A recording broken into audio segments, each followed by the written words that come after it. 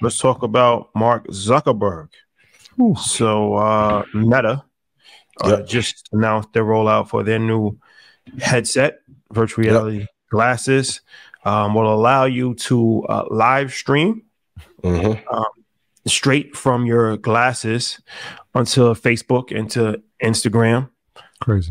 Something that, you know, can definitely revolutionize a variety of different things, but that is potentially a new way to communicate human interaction and just social media as in general. Like, you know, it's one thing to actually pull out a phone and document something, but if you can just normalize just having a regular conversation, and as we're having a conversation, as I'm just looking at, it's also what I'm seeing, everybody else is seeing as well. That goes directly into the cell phone. You know, that's something that's different. That's not currently being offered right now.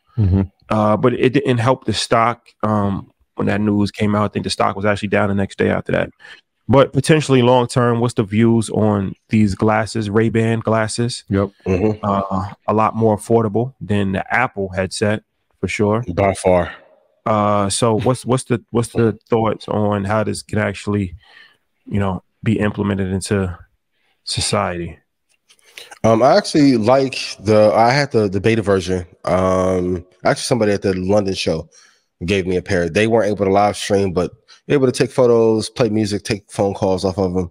I actually like the glasses. I know there was some pushback of the comparison of like the Snap spectacles, and I had those. I think these are a lot better. But most importantly, I think that Zuckerberg in his interview with Lex Friedman did a great job in how they improved the metaverse. This looks hyper realistic. Yeah. So a hell of an improvement from what looked like Nintendo Wii before. This next iteration was great, but I think the adage of ship fast and break stuff, that no longer applies when like you're a multi-trillion-dollar company. I think if they would have released this version of Metaverse first, they would have had a greater impact and had people more excited. As far as the glasses, I love, it's a lot easier way to stream.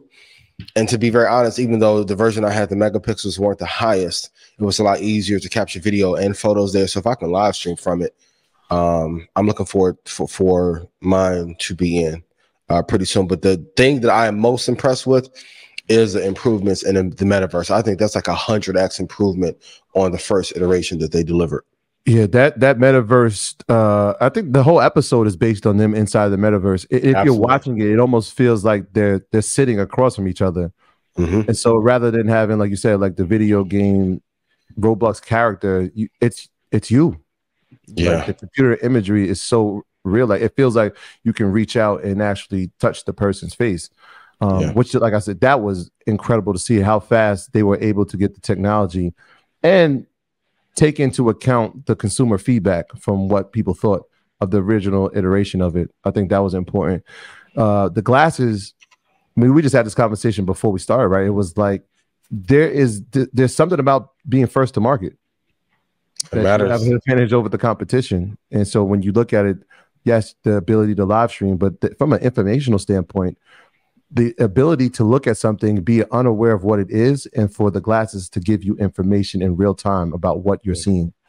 So a lot of times you'll walk, and they had a demonstration where they walked and it was a foreign language, and the glasses were able to translate what was on the menu or where we're sitting at.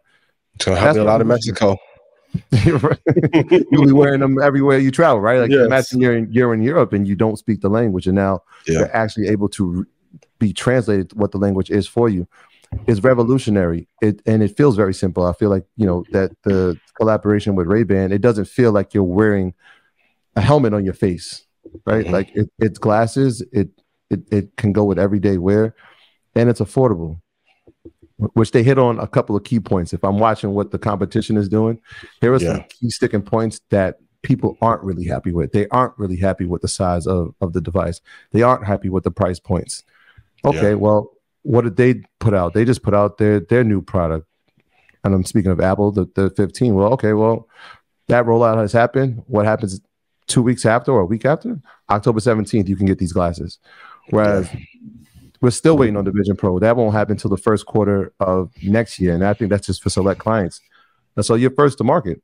And again, the price point works, and it's right in time for the holiday season. And so, yeah, you had the Oculus, and you were able to see some of the feedback from that.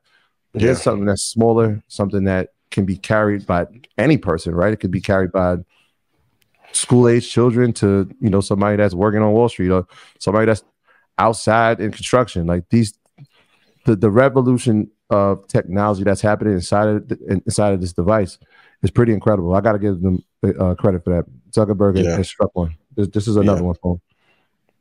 I want to be very clear though. When the Vision Pro comes out, it's a different product. This is augmented reality plus live streaming and photo. So they're different. I do love the product, but I do want to be clear so when this gets clipped up that the Vision Pro is going to be better, but I do love this. So shout out to everybody at HQ, everybody in the New York office. I know Keys is going up there tomorrow, but shout out to everybody at Meta for the changes and adjustments that you guys have made.